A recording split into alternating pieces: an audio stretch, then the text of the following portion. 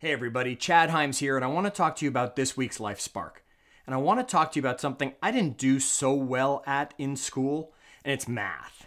Okay, I want you to understand that your life is on a graph. It's not a pie chart, right? Because then it's only 100%. So as you improve in one area, it means you have to reduce another area. It's not a bar chart, which means one area can go shooting way up while other areas stay down. I want you to imagine life as a line graph. And when you grab a certain area in your line graph and you raise it up, look what happens to the areas near it. That's right, grab that area, raise it up, and what you'll see is the areas around it raise. Become a better parent, you're probably becoming a better spouse. Get healthier, you're probably having more energy and being more productive. Get your finances in order, you're probably having less stress, which is helping with your health. You'll see all areas of your life improve if you can remember life is a line graph.